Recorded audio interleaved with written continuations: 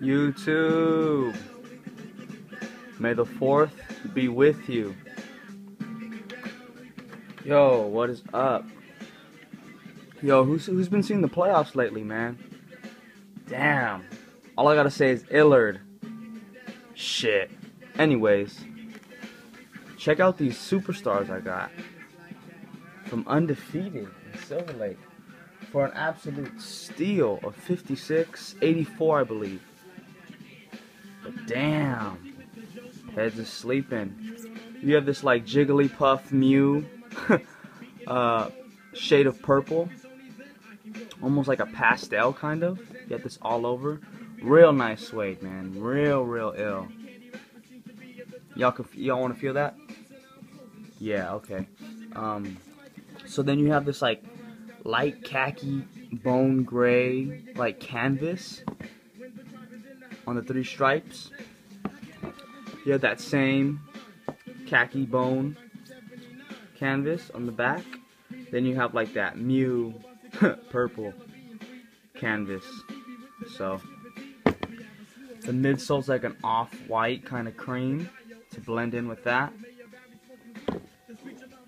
That same color on the toe. But I mean, this suede, you guys, is like insane. Like the finest suedes of all the land. Nah, I'm bugging. But also they got these dope like cream leather inner the lining. Nice touch. But like one of the dopest parts in my opinion is this suede footbed. Like what? Real tight. So they came with 2 laces, y'all. These like same like light bone ones. But again, back to the whole A6 thing. I feel that would just add another element that I don't want there. This keeps it more tonal. You feel me? So yeah. Let me show you all the receipt just in case some nuts out there don't believe me. But yeah, retail was 90 bones on these, and that's a nice shoe, but for 90 it's a little iffy. But 58.86. So that's not bad for these in my opinion. Real excited on these. Might have to break these out next Easter. Keep them on sub-zero temperatures until next year. Word to Sub-Zero and the whole Mortal Kombat crew. But yeah, this is hot. I wanted to also show you guys, last video I talked about Phoenix Suns jersey. And I'm pretty into jerseys.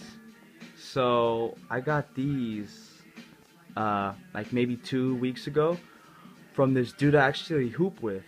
Real cool. He's an older dude. But like he collects jerseys, and he had this the Latin Knights Nash jersey. And I was like, yo, where'd you get it at? Like, I'm a Nash fan, yada yada yada, and I'm Mexican and Guatemalan, so you know the whole Latin Knights thing kind of plays into my culture. So he was like, yo, he's like, I got you.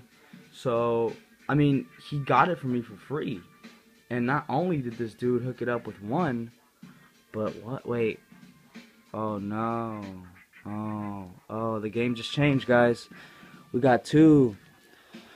So yeah, man, word up to you.